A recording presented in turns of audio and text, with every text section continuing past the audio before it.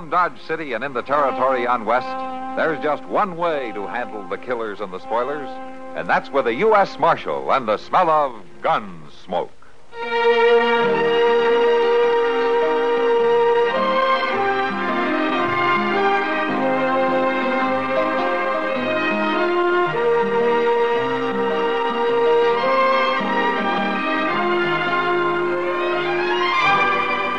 Gunsmoke, starring William Conrad, the story of the violence that moved west with young America, and the story of a man who moved with it. I'm that man, Matt Dillon, United States Marshal. The first man they look for and the last they want to meet. It's a chancy job, and it makes a man watchful and a little lonely.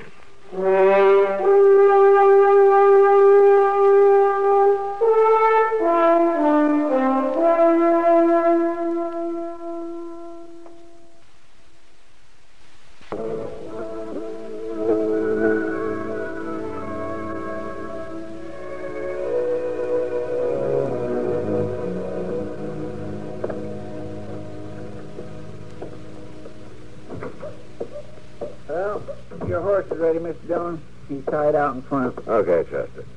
And the papers for Driftworth? Uh-huh. I still don't see why you got to ride clean out there just for him to sign them. Can't he do it next time he comes to town? Now, these are land rights papers, Chester. Government stuff. Jake's not doing me any favor by signing them. Well, when will I expect you back, Mr. Dillon? Tomorrow evening, probably, unless Jake isn't at home when I get there. It might take longer, I don't know. I see. By the way, there's something you can do while I'm gone, if you will. Yes, sir. What's that? That door out back, been off the hinges 2 winters now. Oh, Sure be awful nice to have it fixed, wouldn't it? well, it's awful hot for that kind of work. Yeah, Mr. too Dillon. hot in the summer, too cold in the winter, huh? I'll fix it, Mr. Dillon. Good, Chester. And you might clean up out back a little, too. Those cells look like we've been boarding cattle out there, not men. Yes, sir. Well, I'll see you in a couple of days. Goodbye, Mr. Dillon. Have a nice trip. Sometime I think I might maybe just go to San Francisco and get me a job being a rich millionaire gold digger. Live at a nice big hotel, not never wash up nothing, never. Never do nothing at all except drive around in a fancy rig and have people say, "Good morning, Mr. Proudfoot." Oh, hello, Doc. Yeah, I saw Matt riding out a minute ago. Yeah, he's went. Where's he headed for? He's went out into the country. Won't be back for a day or so. We left you here alone, huh? Well, now, it kindly looks that way, don't it? Must be an important mission. Well, he probably wants to travel alone. Fast and light. That ain't it at all. He would have took me, but he wants me to stay here and kind of keep an eye on things. Oh, you mean he wants to know how many killings took place? And how many times the bank was held up, huh? Things like that? Doc, I ain't quite as useless as you seem to think. I know. I got more to do than ride around all over the country in an old buggy handing out sugar pills to defenseless old ladies or just walking up and down the plaza looking for somebody to gossip with. I don't need some old sawbones to tell me what good I am or not. The cook at Delmonico's told me they've got antelope stew today. I don't care what the... Antelope stew? I was kind of looking for someone to eat with. Antelope stew? Are you hungry by any chance? Come on, Doc. If we don't hurry, it'll be all gone.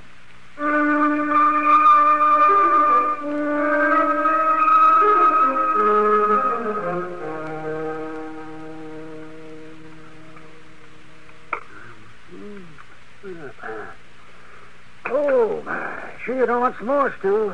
Well, then, no, thank you, Doc. I just couldn't. Can't fly on one wing, you know. Well, maybe you're right. Spoon out just a little dab more, please. Yeah, all right. Sure. There you are. Thank you.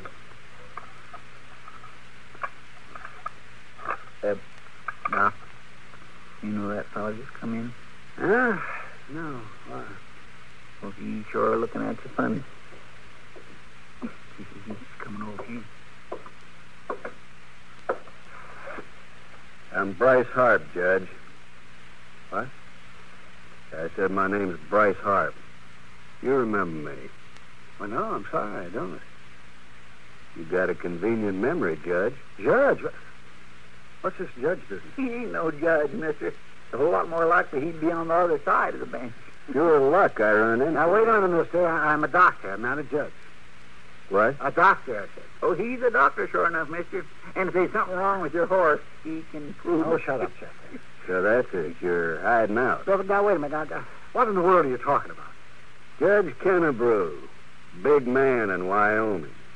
Horse doctor in Kansas. What happened, Judge? They tell you I was getting out? I haven't the slightest idea what you're talking about, my friend. I'm talking about 7 years in state prison. 7 long years you sentenced me to, Judge. 7 years to think about what I'd do when I got out. I tell you, I'm not a judge, you fool. You ask anyone, they'll tell you. I'm Doc Adams. Judge, I don't care what you call yourself or what you claim to be. I've been waiting 7 years to meet up with you again. And it ain't likely you nor anybody else can talk me out of killing you. Killing? That's all I've been waiting for, Judge. And I don't much care how I catch you either. Now, look here, you can't go around threatening people like that. Don't tell me what I can do. I've had 7 years of people telling me what I can do. Oh, you're crazy. You're drunk. Well, I'll see you later, Judge.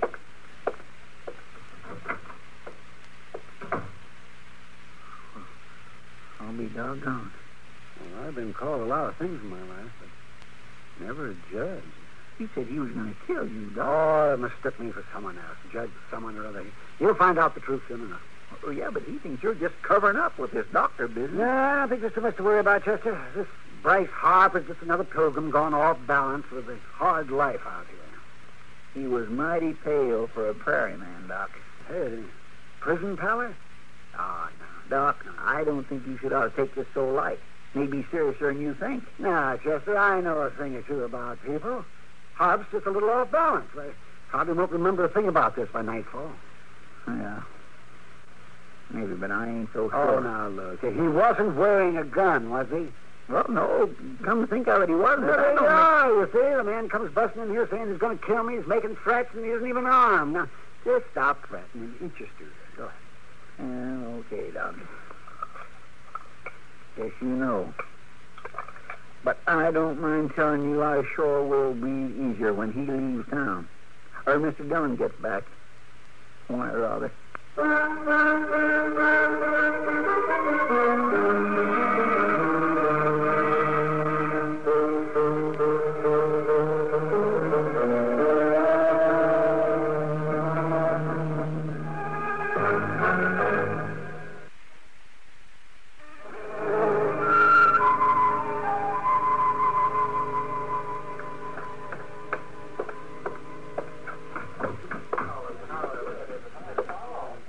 Well, good evening, Chester. Oh, Miss Kitty?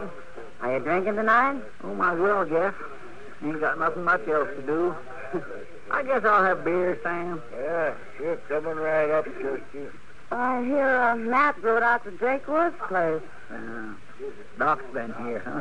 Yeah, he stopped in on his way home. And here you are, Thanks, Chester. Sam. Did Doc tell you about being mistook for a judge? Yeah, having his life threatened? That man must be crazy. Doc says he's harmless. He don't even carry a gun. Well, it's a good thing. Fancy Doc as a judge. I sure would hate to come up before him if he was. If he got through chewing on you, there wouldn't be enough left to send to jail. Oh, no, he's not that bad. You don't know him like I do. Give me a beer, barkeep. Kid, that's him. That's Bryce Harp right there. Well, he doesn't look like any tiger to me. Maybe not, but he's still kind of hard to figure out. Hey, you need that whole bar to drink that miserable glass of beer? Huh? You need the whole saloon to show off in? Huh? What's that? You heard me, mister. I don't believe it. You just ain't got enough blood in you to stand there and talk like that. You're wearing a gun, and I'm going to use it to split your head in two. Hold it right there. Oh. Did you see that? He said he didn't have a gun. Hey, just take it easy, mister. Get out of here. Fast. Sure. Sure, I'm going. Forevermore. Well, I was sure wrong. That man's quite a tiger after all. Why, the way he run Bob Forrest out of here. Well, I guess he ain't as harmless as Doc thought. That man is a real menace. Chester, how soon did you say Matt would be back? Tomorrow night, he said. And from the looks of things, that may be too late. It sure might.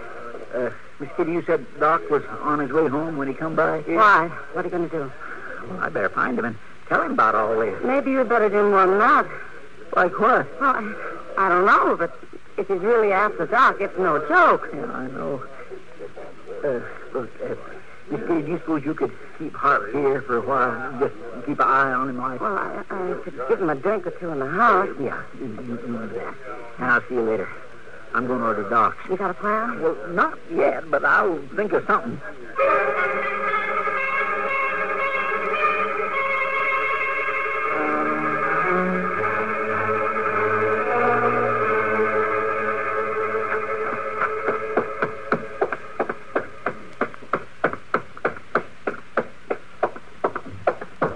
Doc?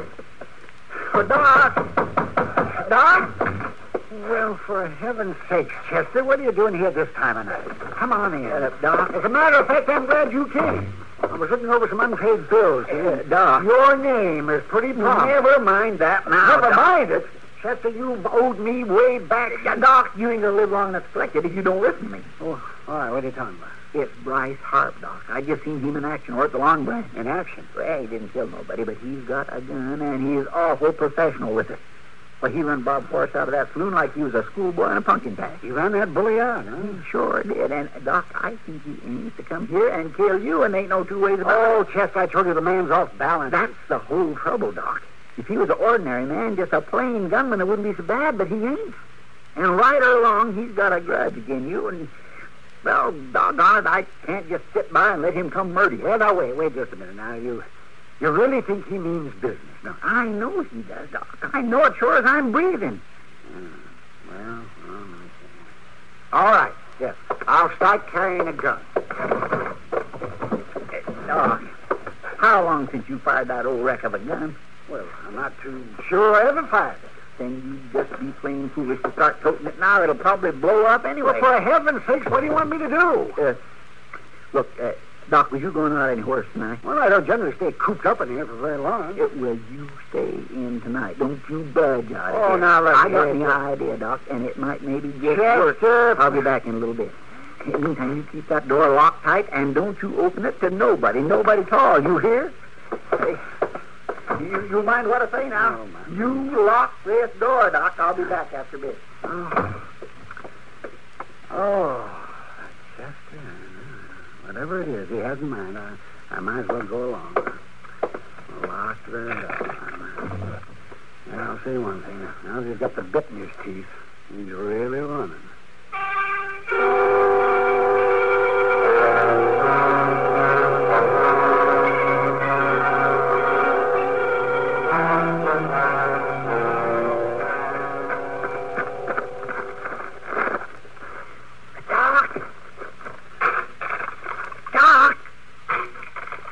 Doc! It's Chester! What in the world are you doing down there? Shh! Throw down your fire rope. Hurry. Oh, wait a minute. All right, I get it. There. Well, now what? I'm coming up. You break your full neck. Shh, don't worry. Here it comes. He's coming. You'll make it. Just easy. Just kind of watch it. Watch it. Ah, there. Oh, well, now I know why the next day. Now, will you please tell me what you're climbing in my back window for in the middle of the night? I had to come the back way, Doc. Bryce Harper's down the street out in front, huh? Well, I'm way here and I seen him. That's why I come in the back way so he wouldn't see me. What's Harp doing down the street? Waiting for his chance to kill you. You know, I've been thinking if he was really out to kill me, he would have tried before now. Yeah, but he didn't know you was leaving town till just 2 minutes ago. Leaving town, huh? It's got to be now or never, the way he sees it. Well, what are you talking about? Look, when I left here, I went back over to the Long Branch, and I Kind of spread the word around that you was taking the early stage to St. Louis. St. Louis? What? Harp thinks you're up here packing, right? Oh, well, fine. Yeah, that's just fine. If Harp really is serious about killing me, you've set me up like a bird in a turkey shoot, kid. Yeah, I guess I have it, though. What would you want to tell him a fool thing like that for? Because I figure if he's going to try to kill you, it's better to know when and where he's going to try it. It's a lot better than just sitting around waiting for him to shoot you in the back. What are you fiddling with those curtains for? So he'll know for sure you're up here and moving around. You're just trying to make sure that I get my head blown off, aren't you? Doc, he can try to shoot you from down there in the street. It'd be too easy to miss. Oh, that's a fine theory. Is your front door still locked? Yeah, yes, it is. And give me the key. What? Give me the key. Oh, let me see here. Well, why did you unlock it? How in the world is Harp going to get in here if the door's locked? If he comes in that door, we're just as good as dead. We're right in the line of fire. Of course we are, Doc, but so is he. You better get yourself a comfortable seat. We may have us a long way. Hey, now, wait, what are you doing? Why did you blow off that lamp? So with the lamp out, you may think you've went to bed. Then we may not have such a long wait. I hope you know what you're doing, Chester. So do I, Doc. So do I. Well, I go... I guess all we can do now is just wait. Yeah.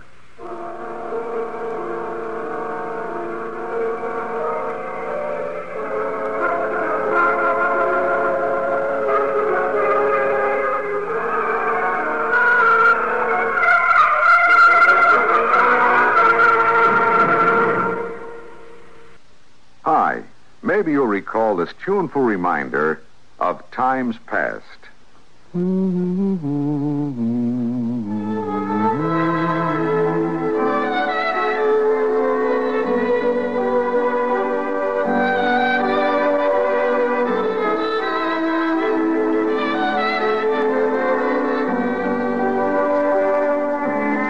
This is Dennis James with something else worth remembering. It's this.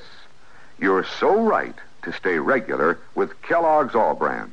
See, it's the normal, natural way to youthful regularity. The whole brand content of Kellogg's All Brand supplies your system with all the bulk-forming food that you need every day. There's only one All Brand. It's Kellogg's All Brand. So relieve irregularity from lack of bulk, as millions do, with a bowl full of Kellogg's All Brand each morning. ALL-BRAN. It's Kellogg's All Brand.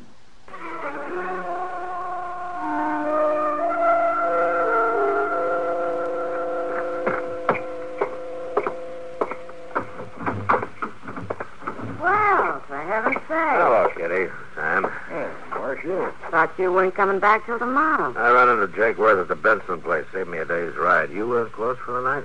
Oh, yeah. But we can always find a drink for a good customer. It'd help cut the dust, all right. Beer or whiskey? A little coffee, I think. We got some. Bring it over the table, will you, Sam? Sure, Miss Kitty.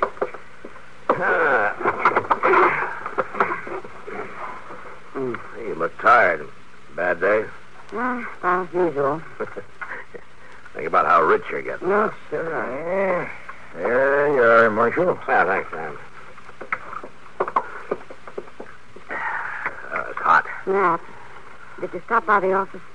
No, I just rode in. Why? And you didn't see Chester? No. Why, is something wrong? Well, Chester's got in his mind that some fella's going to try to kill Doc. Kill Doc? Yeah. Well, what fella? I don't know him. He just rode into town. Have you seen him? Yeah, he was in here earlier this evening before we closed up. I'll say one thing. He's handy with a gun. Well, so are half the cowboys in Dodge.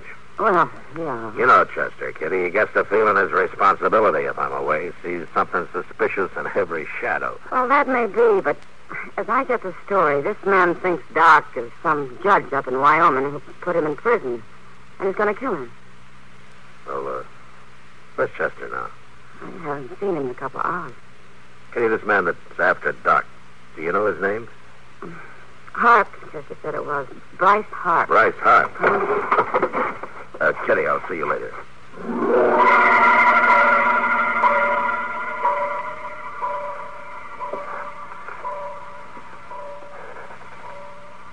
Harp still down there, Chester? Yep. Just standing there. Wonder how long he's gonna... Doc. What? He's coming. He's starting for the stairs. Just sit tight now and don't make a sound. Now, Chester, are you sure? He'll be there in a minute.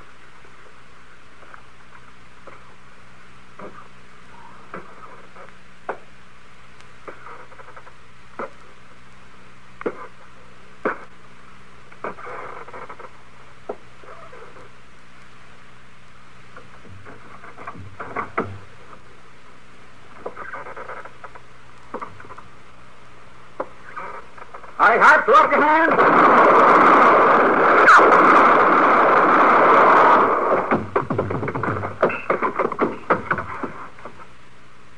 Chester, you all right? Yeah, I think so.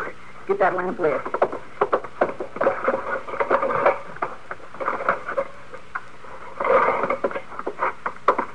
Looks like you got nicked. No, it ain't nothing. You best eat him, Doc.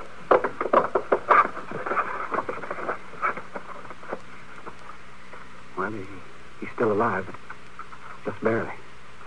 Help me get him up there on the table, will you?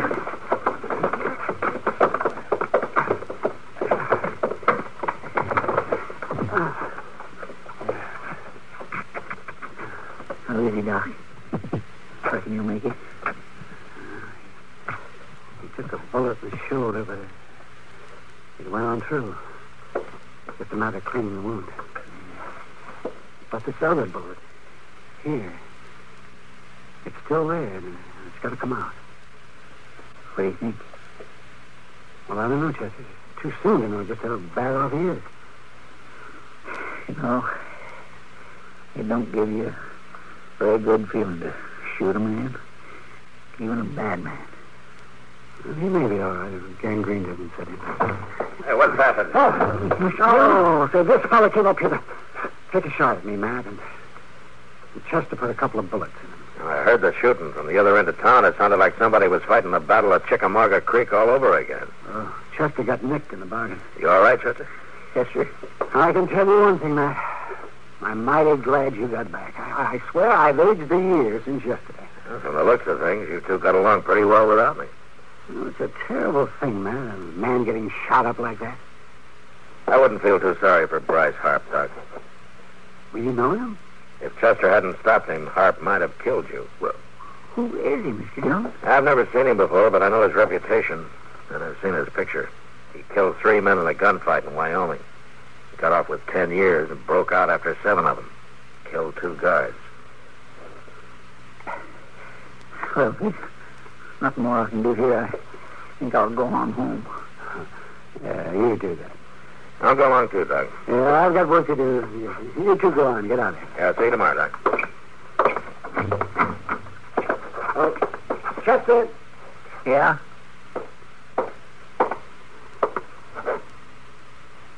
Yeah, Doc? I want to... Well, I just want to... Well, thanks. Sure. Good night, Doc.